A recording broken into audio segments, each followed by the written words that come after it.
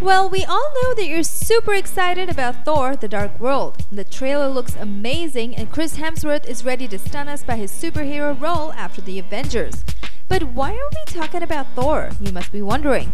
Well, Alan Taylor, who is putting the finishing touches on Thor: The Dark World, has been targeted as the director of the Terminator Reboot being made by Paramount, Annapurna Pictures and Skydance. Yes, you heard it right. Taylor is in negotiations to direct the movie, which is hoping to restart the franchise created by James Cameron that helped launch the career of Arnold Schwarzenegger, who played the killer cyborg from the future.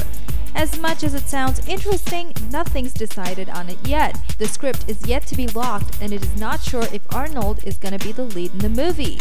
But whatever it is, another Terminator movie will definitely serve the action lovers a great meal. What do you say, guys? Drop in your comments to let us know. Thumbs up for the Terminator Reboot, and don't forget to subscribe to Hollywood Backstage.